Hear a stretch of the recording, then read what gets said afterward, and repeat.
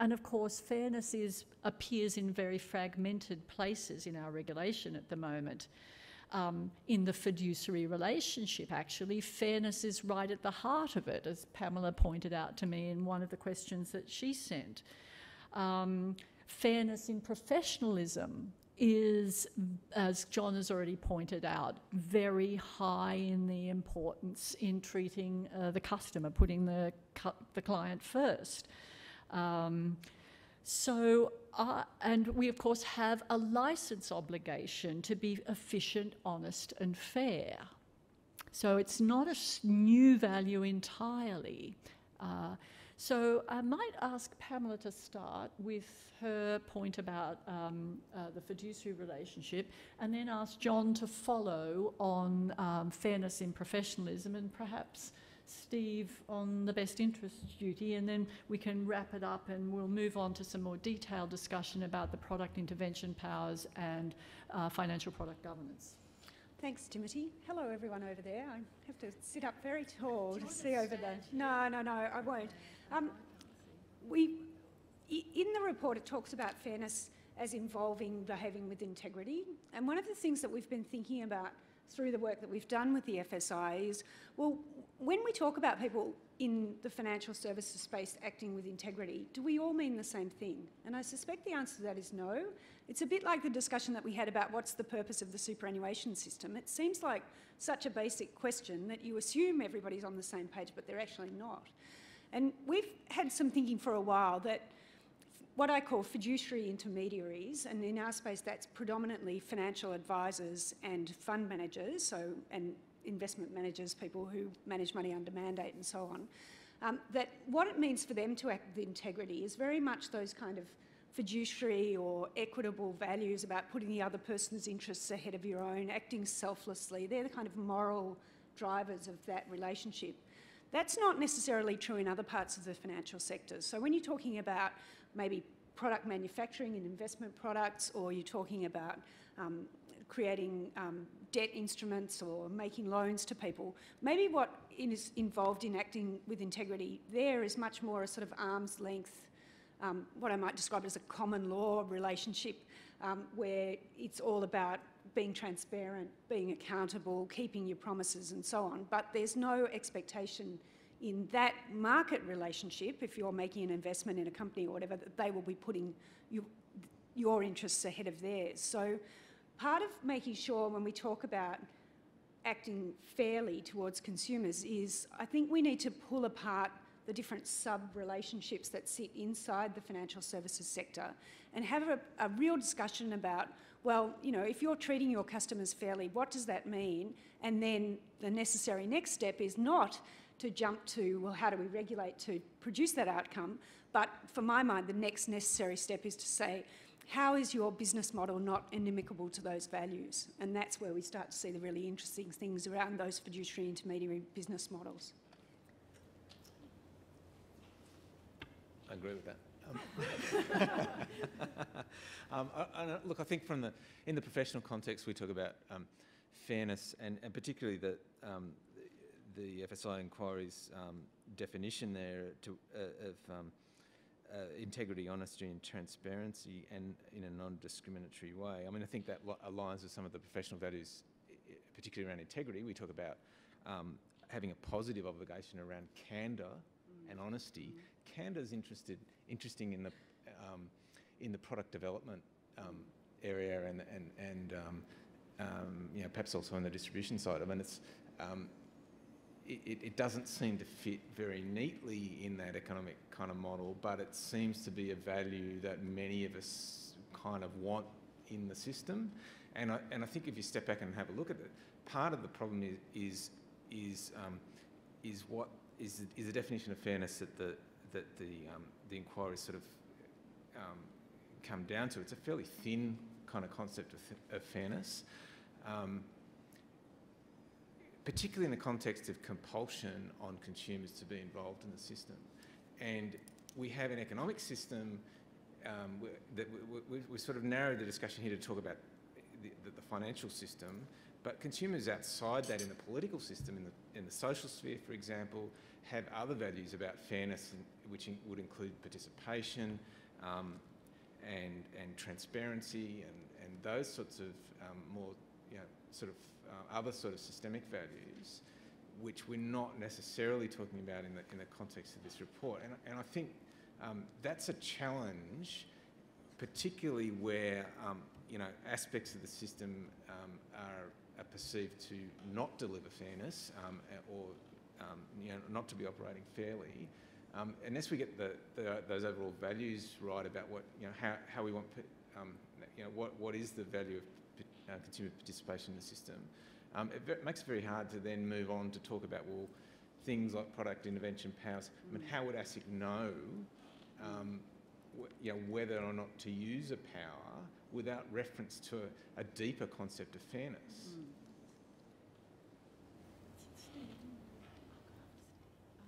Thanks, Dimity. If you look around the financial planning world, planners and others involved, it's desirable to them for financial planning to be recognised as a profession. So I think about what do professions generally bring to consumers, and top of mind for me is that they bring peace of mind from what they deliver. They bring peace of mind to consumers, whether that's the legal profession, the medical profession, whatever. And that's got to be the challenge for us around the financial planning world. And for me, ASIC and the regulators try to drive towards professionalism, but they actually drive into a world of competent advice.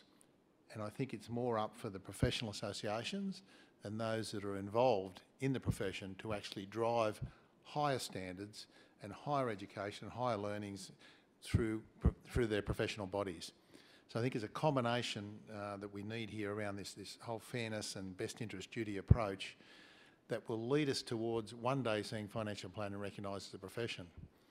But one of the key aspects of that is we actually need to exclude those who don't adhere or don't believe in the same outcomes. And that's been one of the troubles we've had in the space, and just how quickly we can get to the stage where we have everyone aligned to a professional association and living the standards and ethics of that professional association. We have higher standards focusing on a fiduciary like best interest duty is where we've got to get to. All right, thank you very much. Now, moving seamlessly from fairness to financial product governance, that is the Financial System Inquiry's targeted principles-based product design and distribution obligation. I call that an overarching term, financial product governance, and to its twin, or at least related idea, product intervention powers, which were discussed a bit by Peter Kell over lunch. One of the reasons I put the three ideas in the same sentence is because it was a desire for achieving a greater fairness, which led the FSI to recommend these two regulatory steps, which are in a sense a really big step change away from the disclosure settings that were set by the Wallace Report 20 years ago. And it's fairness in the expectations of consumers being met through the design and distribution of a product for them, which has been, to take Kevin Davis's motoring metaphor a bit further, road tested, performance tested, and possibly financial crash tested, so that it performs in those stressed conditions the way that the provider, distributor and advisor says it will.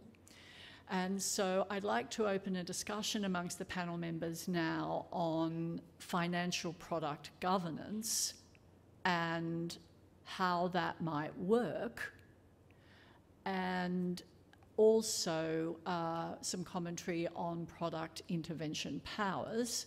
And I might start with Jenny, who wanted also to relate these things to fairness. Yeah. Well, I just wanted to go back to the fairness question a bit, because I thought the FSI summed up fairness in quite a nice, simple statement. They said, you know, fairness is about products meeting the needs of the end users. So I'd probably add to that, products and services meeting consumers' needs. So I think that's a very simple outcome statement. And then I saw that the way that was sort of actioned was really through what Dimity's calling product governance, and I quite like that because it's quite a simple way of summing up that long paragraph on product accountability, really. So product governance and the product intervention powers. So I think what particularly the product governance recommendation has the power to do, it's really what we were hearing in the last session about the link between fairness and culture. And I think by requiring issuers and distributors to take responsibility for the suitability of their products for end consumers is about putting in place systems and processes inside companies that mean that they're focused on delivering fair outcomes to their consumers. So in terms of some examples of what this might look like in practice, we heard before, sorry, I'm just flicking through, I've got a list of them here. So, in terms of things like, the Storm financial model, whereby, retirees were heavily geared into, it might say that you can't design heavily geared products and sell them to retirees who have no possibility of offsetting the tax benefits of geared products because they have no sort of real taxable income. Or it might mean structured products. There might be some rules around or some conditions or guidance around, having to ensure that consumers can understand the risk when they buy these things. So it might mean something like, an online quiz that you have to complete and successfully pass before, these products meet the sort of distribution test for you. Opus Prime, the report talks about Opus Prime. Now, they were selling very complex products to quite sophisticated clients, but as we discovered when the matter came undone and hit the courts, a lot of those clients didn't understand the product. So it's about, have the maker of the products and the services taking responsibility for to ensure that the target market for those products, that those consumers understand them and that they meet their needs, that they deliver for consumers in the way consumers expect. And this is not really only about complex products. We've talked a lot about add-on insurance today. That's a relatively simple product that these rules would apply to. So I think that's enough from me. Could you elaborate in the credit space, perhaps? Sure. I mean, I very much agree to Jenny that I see that recommendation being about product safety. Yeah. It's not, and the recommendation is about looking at where in the regulation of financial services there isn't a sufficient protection when it comes to product safety. In fact, in consumer credit, we already have a pretty good response there in the responsible lending obligations, which apply to both the lender and any sort of broker or intermediary to assess whether the product aligns with the individual's requirements and circumstances, considering whether it's going to cause them substantial hardship or not, and to take steps to verify that. So that's the type of obligation I think that's missing in some other areas, like perhaps in those wealth areas that I don't have as much experience with, but also in insurance. In fact, insurance is entirely devoid of any sort of a product safety protection like that. There is now ASIC Act, a fitness for purpose provision, and that doesn't give the regulator powers. It's only a consumer contractual right, and insurance is exempt from that. So I think there are opportunities to think about across the whole range of financial services where the product safety protections can be strengthened. I think one of the things that we can link together here is what the Financial System Inquiry Report called suitability. And the whole point, as I understand it, of having these financial product governance obligations is to have a greater certainty that products will be suitable for the target group to whom it is planned to sell them. And I know that we've talked amongst people who've had an interest in the FSI using the term suitability. But in fact, except in the credit area where there's a responsibility to enter a credit contract with a customer unless it is not suitable, suitability is actually an idea that is not terribly familiar in our financial services law. In the past, we've talked about recommendations of products being appropriate or having a reasonable basis for making the recommendation. But suitability seems to me to be a thicker idea, and there's a lot of history around suitability in the US, but we're just getting to grips with it as a term and developing a kind of indigenous meaning for it, really. Sort of starting now.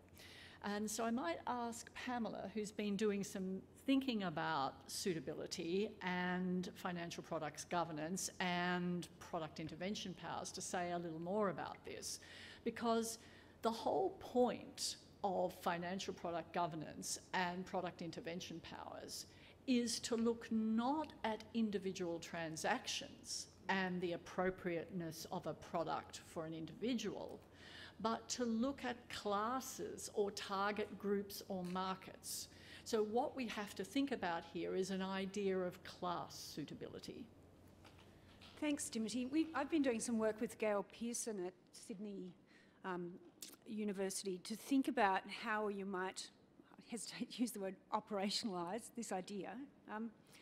We think that the right approach on this issue is not so much to give ASIC an intervention power or have ASIC decide whether products are suitable or not, or take action if products are being directed to the wrong market, but rather to acknowledge that when investors or consumers end up in unsuitable products, there's a loss. And at the moment, that loss is sitting with the individual and their community, for example, Storm. And we think that that loss should sit with the person who originated the product, because they're in a better position to control where it ends up. So we then said, well, what's the right juridical model to get to that outcome? Because what we definitely don't want is anything that smacks of anything to do with Chapter 7. And for people who think I'm unreasonable about this, have a look at the FOFA process, right? An idea which in equity is expressed in something like 8 words, the best interest duty, was translated in FOFA into over 2,500 words, and then we had no legislative certainty around that for years. And correct, so you've got to be, it's fine to have these ideas and think, well, maybe, this is the definition that Gail and I are thinking of, maybe a product's unsuitable if a person who acquires it or the person to whom it's directed couldn't be expected to endure any loss that's reasonably foreseeable over the whole investment cycle carried with that product without undue hardship, right? Now that captures Storm, that captures those kinds of products that you'd want to capture. And we said, well, you've got to do that in a way that takes into account that we can't do what we do in credit, which is make an individual assessment of the suitability of the product for each borrower. We can't do that in our market. So we think it's better to look to the more robust model around the old Section 52 of the Trade Practices Act that says if you engage in misleading and deceptive conduct, then the loss sits with you, not the person who was on the receiving end of that deceptive conduct.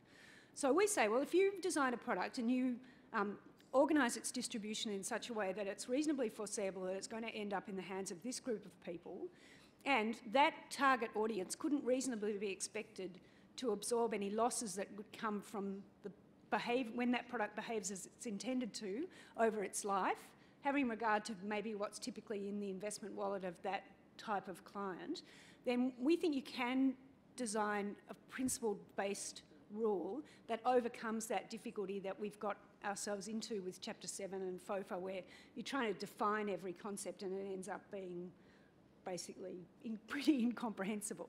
So thinking about suitability is about saying, well, first of all, it's not enough to say a product's unsuitable because a person suffers an investment loss. I mean, that's investing, or it's not unsuitable because it disappoints their expectations, but if it behaves as it's designed to behave, so think about the CDOs that Wingecarribee Council bought. I mean, they behaved as they were intended to, but it was not reasonable to expect the council to absorb the loss in the ordinary course. So we've been playing around, Dimity, with that idea of saying, well, if you think about it in a sort of misleading and deceptive conduct type context and say, who's the product directed to, not who the issuer says it's directed to, but who's it actually being directed at in the manner in which it's being distributed. And then for that type of consumer, could you reasonably expect them to absorb the ups and downs of that product over its life cycle?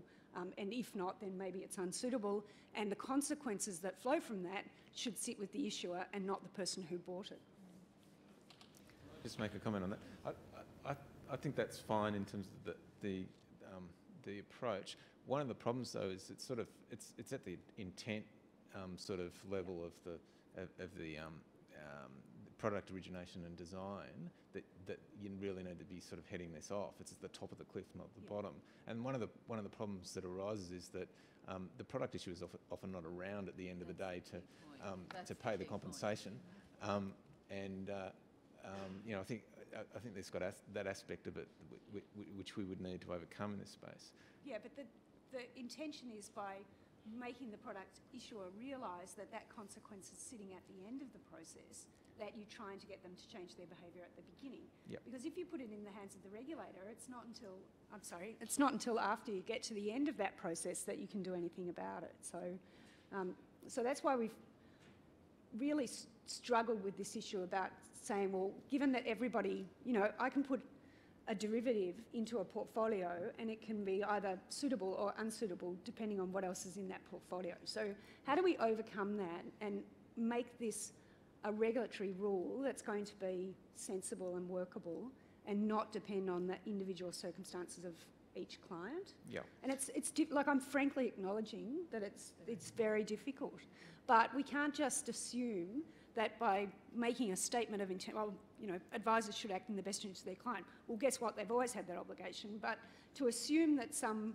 person in the parliamentary draftsman's office is going to be able to translate that into something which is nimble and usable and actually changes people's behaviour at the beginning of the process is really challenging. I think part of this too is about, from the perspective of the advisor and the experience of a lot of the product collapses over the last sort of 7 to 10 years, the accountability all ends up at the advisor end of the chain, and you know, that makes my members really upset in terms of having to bear the cost of the outcome.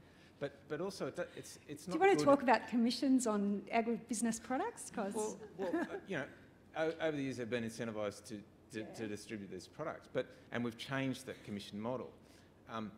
But one of the problems is, even from the advisor point of view, in terms of product design and the intent of the product and the business models behind the product, that's often incredibly opaque.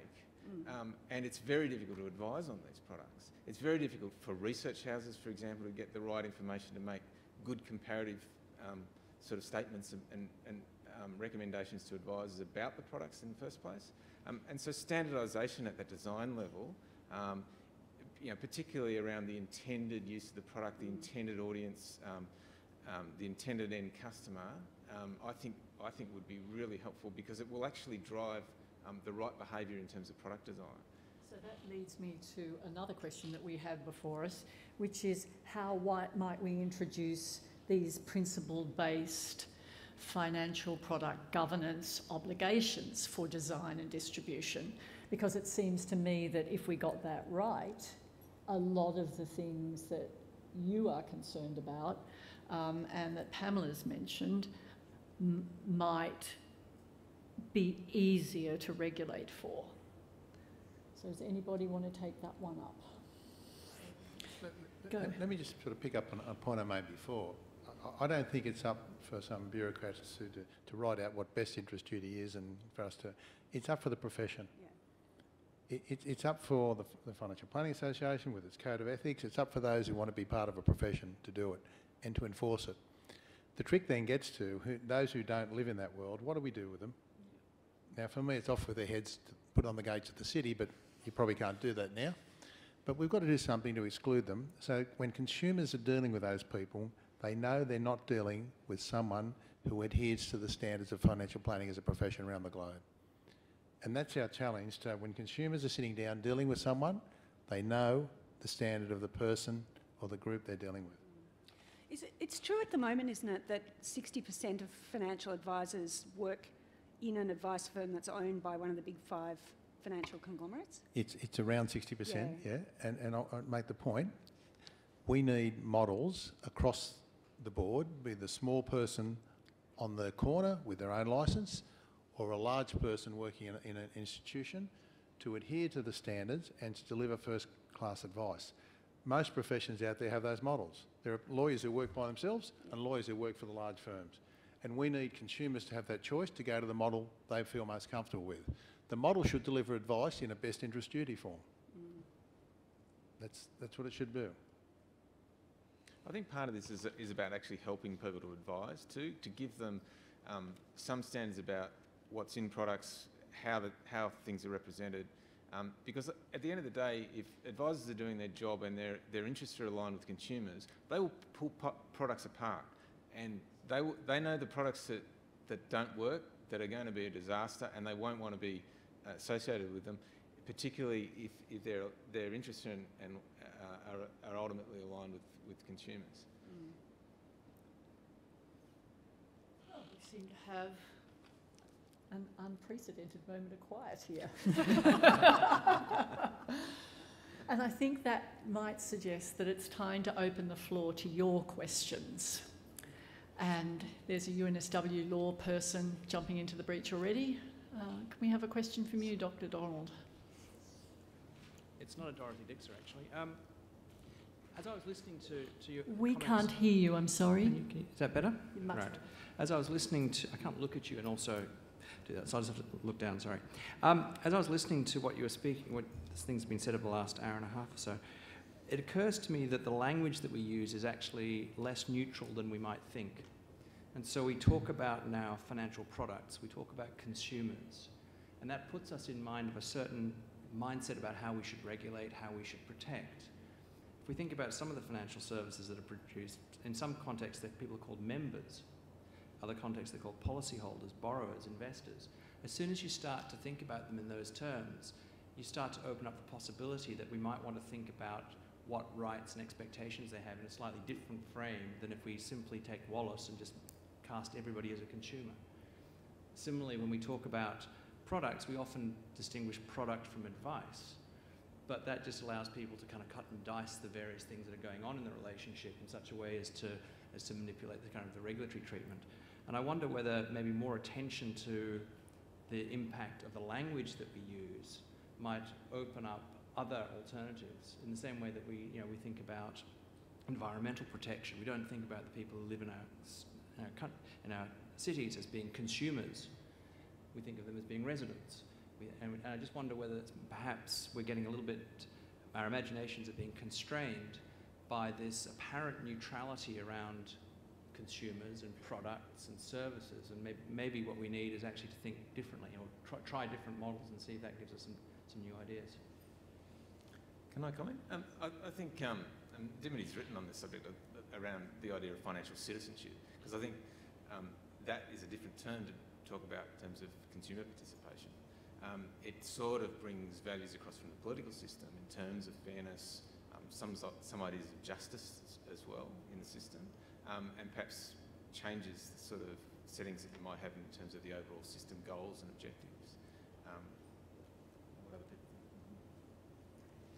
Yeah, look, it's not one I've thought... sorry, thanks, Steve. It's not one I've thought a lot about, but I just sort of thinking as you've raised it, you know, the FSI used the term end users. Now, it's pretty sort of funny language, but what it does cover a lot of things, you know, consumers where like they're at the end of the chain, and they sort of, there's a utility focus of this product. So I'm not sure that, you know, this notion of citizen, it's quite a powerful notion of, responsibilities. And I think that is something that the FSI grappled with, that, consumers have responsibility to, take responsibility for products they purchase, but it also introduced this notion of, we've got advisors who have to take responsibility through the best interest duty. And I think the recommendation, going back to the previous discussion on product governance, says, well, actually, it's fine for consumers to take responsibility when all the other parts of the chain, they're at the bottom, when all the parts above them are taking responsibility, then it's appropriate for consumers to take responsibility too. So that's a tangent to your question, but there you go. Can I add to that? Sorry, I guess that I just wanted to add around the view of consumer as just as sort of a utility, is something from a consumer organisation we have a bit of, we contest, I guess. We come from, a consumer rights perspective, and there are well articulated consumer rights that consumer organisations subscribe to. They were first announced by JFK in the 60s around the right to safety, the right to information, the right to choice, the right to be heard. And they've added things like the right to redress to that. And I think that consumers can be seen in that context, and that's exactly what this FSI inquiry is trying to do, to deliver on many of those rights. Can I just say something too? Sorry. Yeah, sure. Yeah, so I just wonder if the conversation is different too when we're talking about people who choose to consume and people who are forced to consume. That's right. I mean, this is an interesting question that you raise, because we have members of superannuation funds, we have shareholders in companies. They do have some rights to participate in the conversation around the entity in which they are holding rights in relation to their economic interest. I think the end user term has come into play because so many more of the financial interests that we now acquire are truly end user. We don't see ourselves in consuming financial interests anymore so much as somebody who is going to trade those interests on the stock exchange, for example. We take them and we hold them, and there's no secondary market in them, because one of the views in the past has been that you don't need the full panoply of consumer protection in the financial services area because you can simply sell your interests in a liquid market. And that has really changed.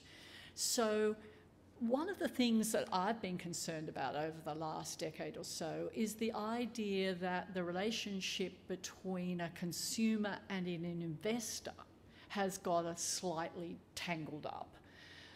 Investors are, in a small sense, a joint venturer with the issuer of the product in taking a return for the risk.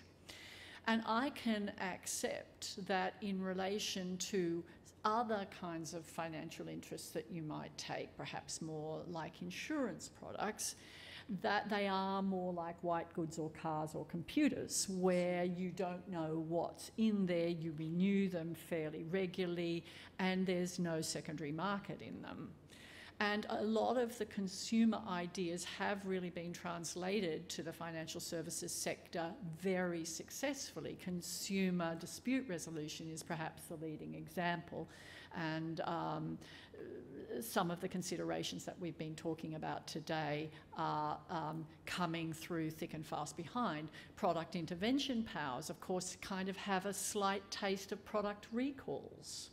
Not really, if you're going to do labelling, warnings and things like that, but that's where we're getting to. And with financial product governance, we're beginning to talk quite literally about crash testing or performance testing financial products for consumers, so that when the market drops by 25%, we've got a pretty good idea what the product's going to do. And that is altering the equation in relation to the risk-return setup. So these are kind of middle-order conceptual, more abstract ideas, but I think we have to think about them as we implement the financial services recommendations. Well, that's enough from me. Anyone else? Yes, I have someone from this side. Jeff Warren from CIFR. I'm going to pick up on what Scott, having worked with Scott for quite a while, and something Hazel said, and that's around the way we're looking at this problem. And the fact is, in a lot of in super in particular, a lot of people don't choose. They don't make the choice. Somebody else makes the choice or directs it for them. And when we talk about looking at people as consumers, we actually miss a big part of the system and whether they're being looked after. And this harks back to something Scott has written years ago about, and he was alluding to about how do you view people as consumers, or do you view them as members? And in many cases they are in fact members. And really should we be focusing on whether the people who make the choice or direct the choice are doing their job well? And when we talk about it, are we disclosed enough and all the rest of it, you miss all that. We have touched on that in one area, I think, when we talk about advice, because advisors do direct people in making choices. And that even goes right into SMSS, where a lot of them will rely on the advisor. So I just want to see what the panel sort of thinks about that. Are the people who make the choice in the system, which are advisors, they're the employers, and they're actually probably the unions, and then the trustees when you go through the work stream. You know, are they doing the right thing by consumers? Is that side of the side working correctly? I think it sort of comes back to, you know, the issue about how you value the people that on the other side of the equation. From the profession's perspective, we like to talk about clients, and that's a subtly different relationship to a relationship with a customer or a consumer. Just to target the member comment, I tend to agree, and one of our challenges is to get people more engaged as a member with their superannuation. Most are in the default options, as you know, and in truth, the default options, while it's a good starting point, doesn't suit a lot of their personal circumstances. And I think it's really going to be up to the trustees of the superannuation funds and the employers to, in the future, have an education program where at least we can tailor-make that superannuation scheme to suit the individual who's involved. You know, personally, I use choice in my fund. I'm turning 60 this year. I would hate to be in defensive options just because of my preference. You know, if I allowed to stay in a default fund, I would have been moved towards more defensive options where, you know, I don't think I'm going to live to 150 like Joe said, but you know, I think I've got a fair time left, and I want to be in more balanced style funds. And that's, you know, we've got to get people engaged with their super, and it's a challenge. It's like financial literacy, it's hard. They're not interested until they can get generally when they get about 1 year's salary in super, they tend to take a bit more notice at it, is what I find. Oh, well, I mean, there's a lot of issues in super, but in terms of the agents who work on behalf of members or consumers in super funds, well, you know, there's a lot of legal obligations around that. Trustees have to act in the best interest of members, as do the advisors. But actually the gap, I think, in the super space is in the employer space, because there are actually no obligations on employers to choose the best default fund for their members. At the moment, we've got this system through Fair Work Australia, and there's discussion about opening it up. But I think one of the dangers, if that is opened up, is, you know, the super system, there are a lot of agents who act on behalf of consumers, and they have obligations to act in consumers' best interests. But employers have no obligations in the current system. Yeah, I was going to make a related point. It's something Dimity and I have talked about, and we haven't come quite to a landing on it yet, but we always talk about the fact that the individual member of a superannuation fund doesn't have any choice about putting the money in, and so that should affect how we think about protecting those people or regulating that sector. But of course there's an enormous public interest in that contribution as well. So every cent that's sitting in somebody's self-managed superannuation fund, every dollar, I've put 30 cents of that in there. And so this question about whether, well, if it's superannuation sourced money, if it's money that's had this tax treatment applied to it, should people have the full autonomy to take that off and give it to, you know, Manny Casamatas? Or should we actually say, well, do you know what, for that money, maybe we need to constrain people's freedom of choice and protect the public's interest in maintaining the investment that we make through the tax system. It's not a very fashionable idea, mostly because people don't like the thought of having their choices constrained. And we had an amazing experience at ASIC where somebody wrote to their local member of parliament and went all the way up to Chris Bowen when he was minister and came back down to us, and they were complaining because as a retail investor they weren't allowed to access a Thai bucket shop because the person wasn't licensed in Australia to provide financial advice, and this complainant was absolutely convinced that all of us rich lawyers were doing that on purpose to deny them access to this wonderful money-making opportunity. So talk about behavioural economics. The things that drive people's behaviours are very strange sometimes, but we haven't really talked about this idea about whether we need to put constraints around the investment of superannuation system money, including in the decumulation phase, to reflect the public's contribution to that nest egg. I just want to say that it's not just superannuation that gets quite large tax concessions. So to take that to its logical conclusion, you know, we'd be looking at investment in your own home, and we'd be looking at negative gearing and a whole range of other things as well. That's true. With discretionary saving though, I mean, I can take my discretionary savings down to Star City and, you know, like nobody has any problem with that. So the fact that we're trying to have one outcome for all parts of the sector, you know, maybe we should say, you know what, I'll take my foot off your neck, and if you want to go and spend your own money at the casino, that's fine, or if you want to buy contracts for difference, or it's nothing to do with me, but maybe, you know, when you're talking about retirement savings, or maybe it's a different outcome. And you don't get any flavour of that in Murray at all. There's sort of no discussion about whether the one-size-fits-all model is actually the right approach. And it really comes back to what Scott's saying about, you know, this generic term consumer drives us to think we need the same answer in all contexts, and maybe we don't. And maybe the development of product governance rules and possibly the implementation of product intervention powers will elaborate those differences. Now, there was a question over here. Yes. No, there it is. Peter Carroll, I'm an actuary. And I just want to pick up something that Hazel said. If 40% of the population can't explain what interest, inflation and diversification are, when you look at the financial service retail products, whether it's superannuation or insurance or investment products, there's no hope, it seems to me, for the vast majority of people to have any understanding without the advice of a planner. And I mean, these products are designed to mix risk components, investment components, and are bundled, and they have what the industry calls bells and whistles added on. And in many cases, these products are designed to facilitate the job of the planner in tailoring them to the individual. The problem is, and this is the problem I have seen in my entire actuarial career, going back longer than I really want to say, more than 40 years since I was a student. And that is that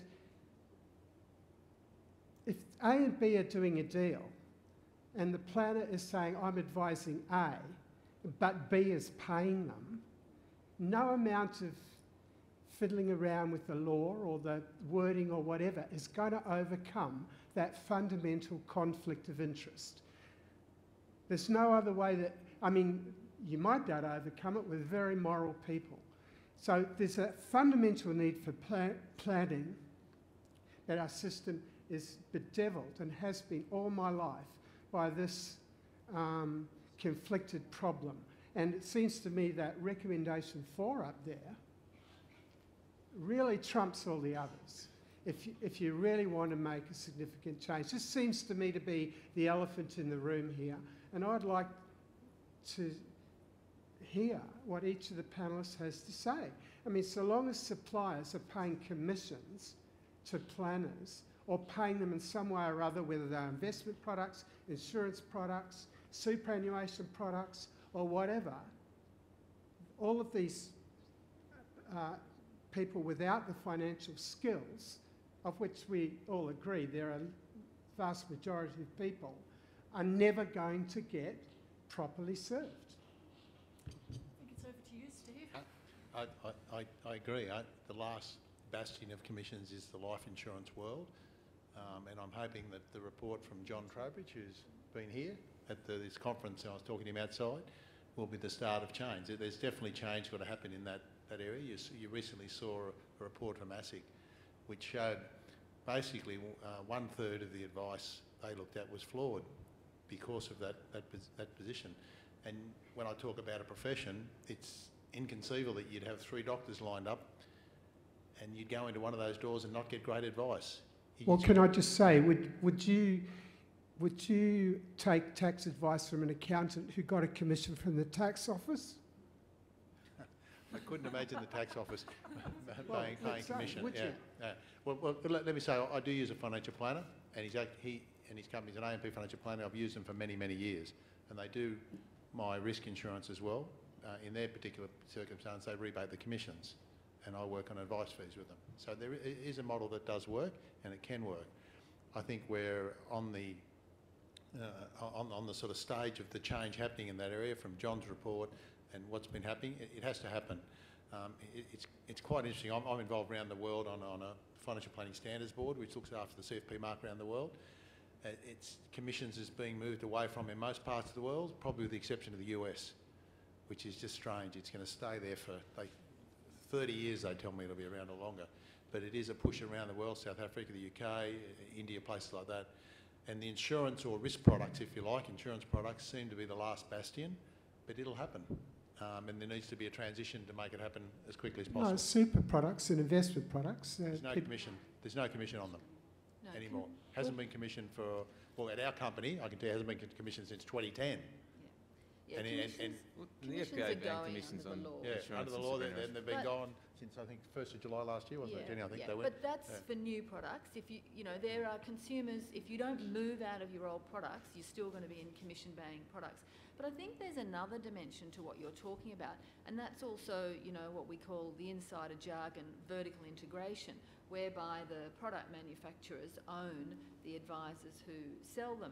And I think, what the solution here is about the move to a genuinely independent advice profession. And while ever you've got the sort of the vertical integration, I think that's going to be a barrier. I mean, people talk about it as the thermonuclear option in creating an independent advice industry. But I suspect we're heading to a situation, we've got the Australia, this Commonwealth Bank, we've got NAB, we've got, I think, ANZ, Macquarie's been there. So, we must be hitting a point where the advice arms are sort of, sorry Steve, becoming a bit of a reputational liability for some of those companies, and whether they may in fact drive separation in the business model. So I think, the answer is towards an independent advice profession, and I think the professional associations have a role, and the industry players have a role in bringing that about. But I think, consumers want to go and get advice from someone who they know is working for their interest and have no other allegiance. They don't want consumers to be sitting in the Commonwealth Bank or under the licence of AMP. They want who's a product manufacturer. They want an independent advisor. Sorry. I've agreed everything with you said today except that, Jenny. We actually talk to consumers naturally, and so do you. I know you do. And there are a large percentage of people out there who like the fact that their advice is backed by an institution. Going to that institution doesn't mean they will get products from that institution necessarily. And you have a look at the approved product lists, which are a risk mitigant for a number of licensees, and I can quote ours, and there is a plethora of products on them from many, many manufacturers. I think there's too many, to tell you the truth, because of the cost you spend in research and looking after those products is too high. So I think we need choice, as I said before. If you went to let's say all of the banks and the AMP tomorrow threw them all out in the street and said you're all independently licensed, I would put it to you that standards would plummet. They would plummet overnight. So we need a model that looks after both the small and the large, but they have to operate in the best interest world and make sure that whenever they give advice, it's in the consumer's interests, and the consumer is put first, and the consumer is in a better position. Consumer, remember what different terms here. Can I add to that? I mean, commissions are gone in investment and insurance, investment and superannuation, and business models have had to change for advisors, and that is probably the most fundamental change that the industry's gone through in the last 5 years. People had to completely rethink how they organise their business, from one where they are getting paid by the product issuer or that side of the equation, to one where they have to be paid by the consumer, and they're only as good as the engagement they have with their clients and the ability to be able to sustain that engagement over the long term. And ultimately, that change in business model fundamentally realigns the interests of the advisor, the interests of the owners of those small high street financial planning firms with those of their clients, and that's the area that's really going to generate the values about going forward in terms of the system that will support their clients. Consumers are looking for someone on their side in a complex financial world. That's the part of the market that's going to really drive consumer interests into the rest of the system and force changes in the way the rest of the system happens from the bottom up.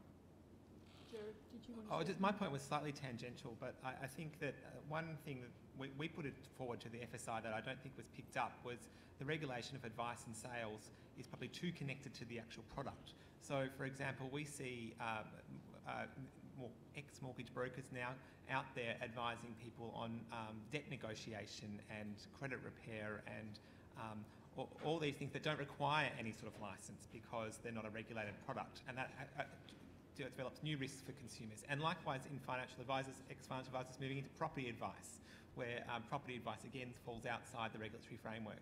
And I think that area is going to be something that we're going to have to keep an eye on. Okay. So, yeah, I just want to make a comment about the skills of the financial advisors. So 40% of the general population can't do 3 fairly simple tasks. We need to make sure that we have quality financial advisors, and there's certain minimum levels of education across the board, so that I can go to a financial advisor and be confident that they can add up, multiply, divide and diversify. Hopefully more than that. How beautifully put. Did you want to say something? Yeah, I was going to say, we sometimes ask whether vertically integrated or issuer-owned advisory firms are in fact just light from a long dead star, and some of us think maybe they are. It's true that commissions have been abolished as from the 1st of July last year, but that's only forward-looking, and the revenue for the financial advice industry is $5 billion in revenue in the advice industry in Australia every year. 40% of that last year came from products that were still having commission around them. And as I say, the top 5 issuer groups, so the 4 banks and AMP, control 60% of the advisors and about 80% of the clients.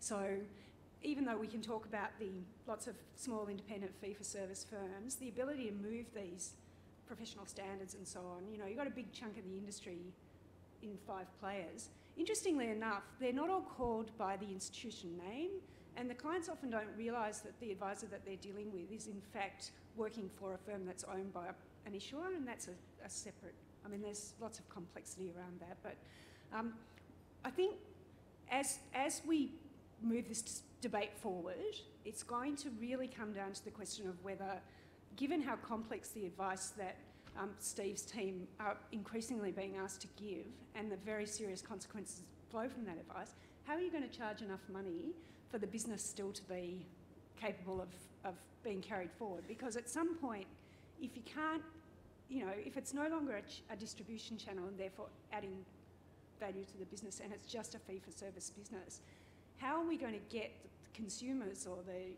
clients to the point where they're willing to pay the real value of the advice that they get? They pay now, they just don't know it. Yeah, they don't understand that they're being paid because the disclosure that they get is not adequate to give rise to effective consent, but that's a separate issue. I'll address that. Yeah. I'm glad here it's my team. Yeah. Look, I think the provision of advice is too complex, and we have statement of advice which you think people are charging by the kilo, the way they're produced.